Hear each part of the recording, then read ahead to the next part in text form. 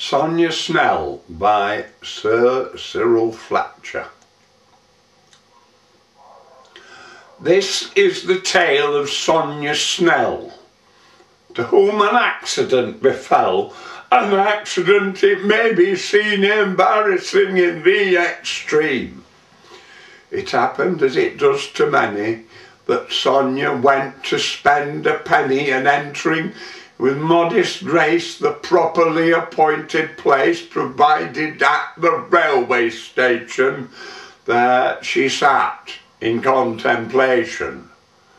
Unfortunately unacquainted, the seat had been newly painted, which made poor Sonia realise her inability to rise, and though she struggled, pulled and yelled, she found that she was firmly held.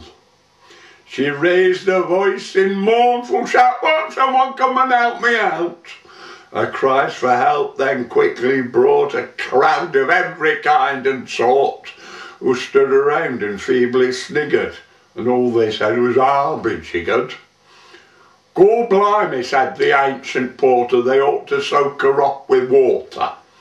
The station master and his staff were most perverse and did not laugh, but pulled at Sonia's hands and feet, but could not get her off the seat. A carpenter arrived at last, and finding Sonia still stuck fast, he said, "I know what I can do," and quickly sawed the seat right through.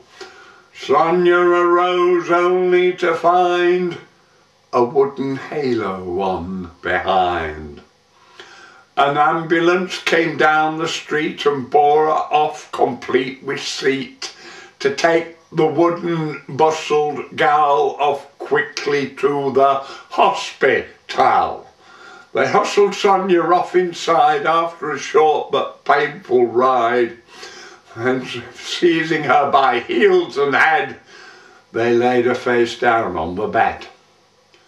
The doctors all came on parade to render her immediate aid.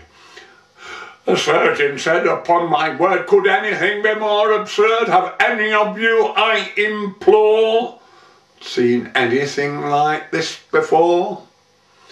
"Yes," said the student unashamed, "frequently, but never framed